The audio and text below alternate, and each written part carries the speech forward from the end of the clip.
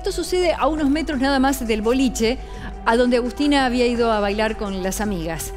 Como hacía casi siempre, en las primeras horas de la madrugada, el día domingo, salían a comprar algo para tomar, para comer, y después de ahí a veces completaban juntas el desayuno y se iban a casa.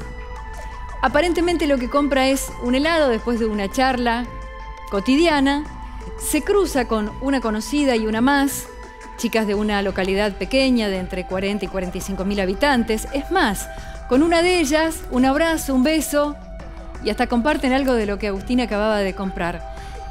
Y se aleja, esto era un ratito antes de las 6 de la mañana, el domingo, sola, completamente tranquila, y a partir de ahí, los últimos pasos de los que tenemos conocimiento. Se dirige a la ruta provincial 6, muy cerquita de las 6 de la mañana. Se sabía que hasta ese momento había tomado contacto con 2 personas a través del teléfono, una amiga y un conocido de la familia que le había dicho que sí, que la iba a ir a buscar, solo que lamentablemente se demoró, ¿cuánto más? ¿Un minuto más? ¿Unos segundos más?